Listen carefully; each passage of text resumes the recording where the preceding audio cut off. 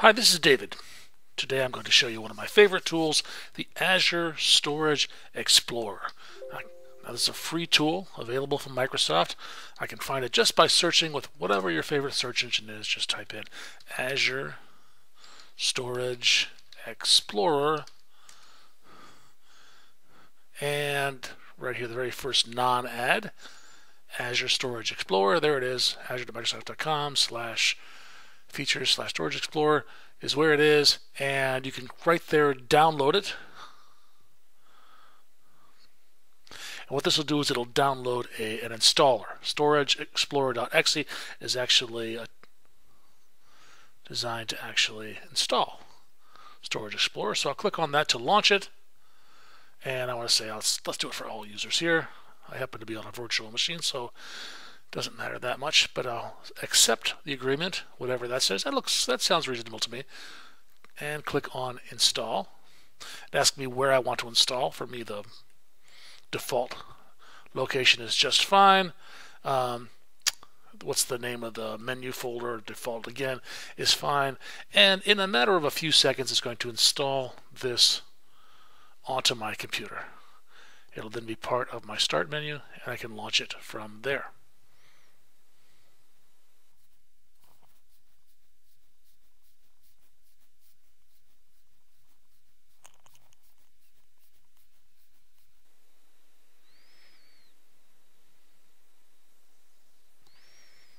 Now I'll click Finish, and we are done and ready to launch the Azure Storage Explorer. After installation, it'll actually launch itself, but I can launch it again simply by clicking on the Start menu, and right here is Microsoft Azure Storage Explorer. I can do that, or I can find it just by typing in here Azure Storage Explorer. That'll find it as well.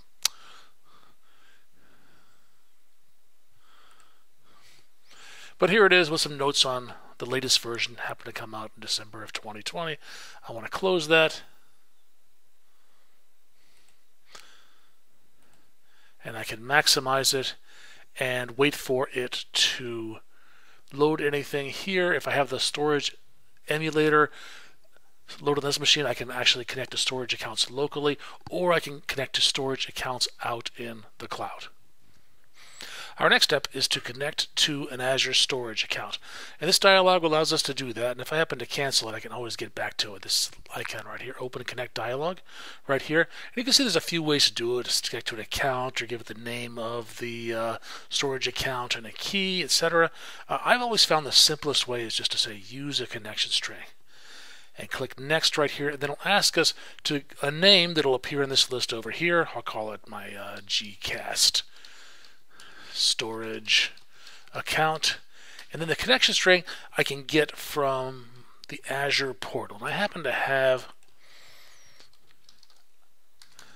a storage account that I set up just for these purposes. So I'll log into my Azure account and go to the portal, and right there's my storage account. Is called GCast Storage. I just created it a few minutes ago, so there's nothing in it right now. And in fact, if I look at this in-browser Storage Explorer, I'll see a few things, like there are no blob containers or file shares or queues or tables. It's all brand new. So I can do a little bit of stuff in here, but this graphical interface makes it a lot easier. So what I need to do is, under access keys, I'm going to grab a connection string. Either one of these will do. So let me click on one of these keys right here. Let's click on Show Keys and then grab that right there. And I'm going to delete this as soon as I'm done, so you're welcome to memorize those, but they'll be gone in a minute. And I'll just paste in that connection string right there. I'll click Next. It warns me, do you trust this connection? I'm like, yeah, I trust it. I just created it. And it'll go out to Azure and authenticate. And that connection string contains all the information that it needs. And now we see an extra node appears here under Storage Account for GCast Storage. That's what I've just connected to.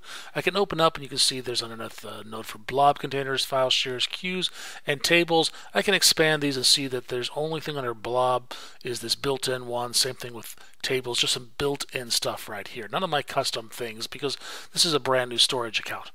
But I can add things. I can right-click on blob containers and say create blob container and add a new container. Call it my container. I call it whatever I want.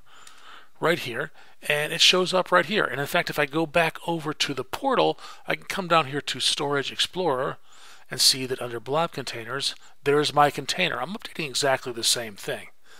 I can come in here, I can upload a file, and if I go out and search for files under /GCast, I've got a folder here.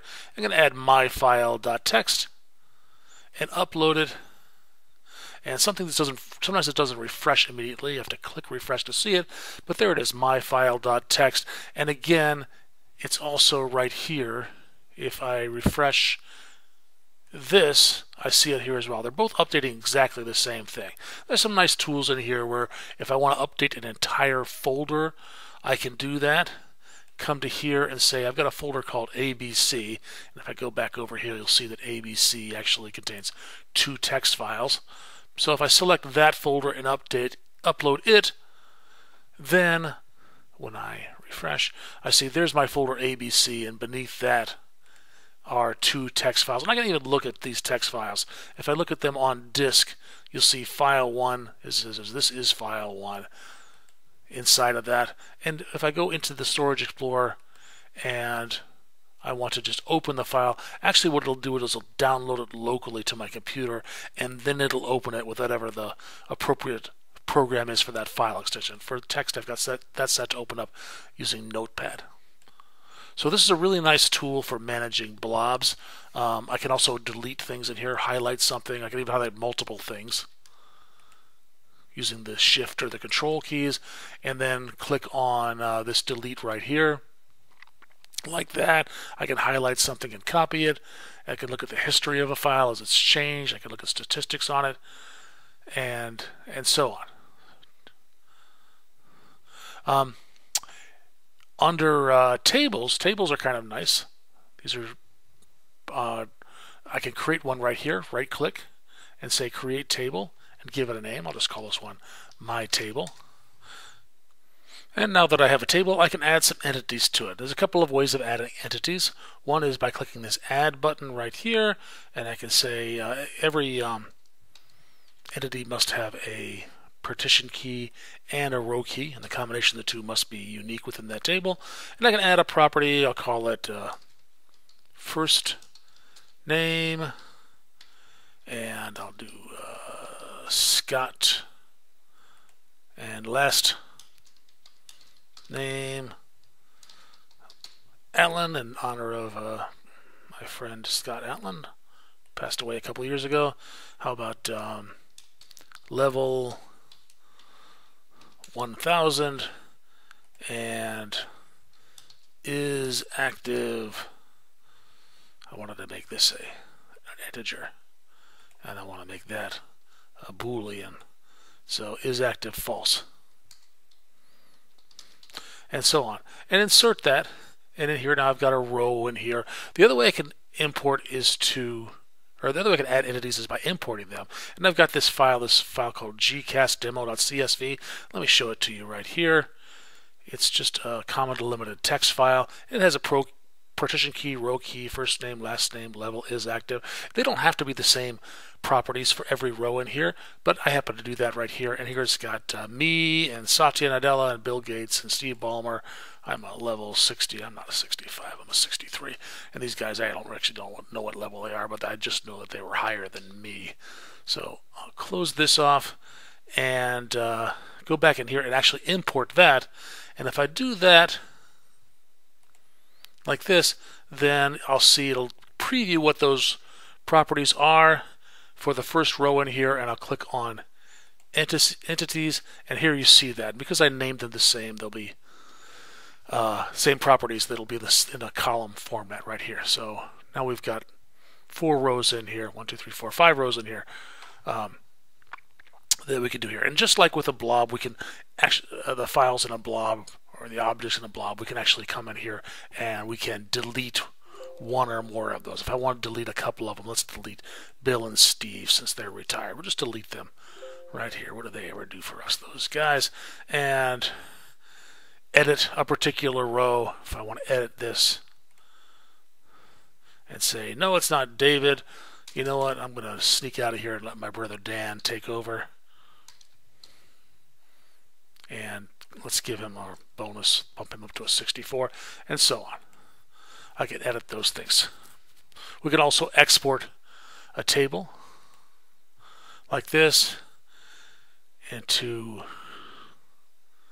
just throw it in the downloads folder, that's fine, mytable.csv, and export that into a delimited text file. There it is, right here. And if I open it up, you can see the rows that are remaining are all right here. So we've got a lot of flexibility, and this graphical interface just makes it a whole lot easier to work with this.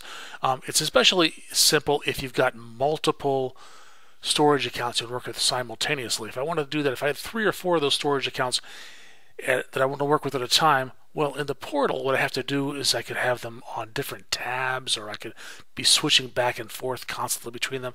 It's a bit of a hassle, whereas in here they can all be just a click away. If I wanted to move from here to here and back again, I can get to them really quickly. So in this video, I've shown you the basics of how to use a very useful tool, the Microsoft Azure Storage Explorer.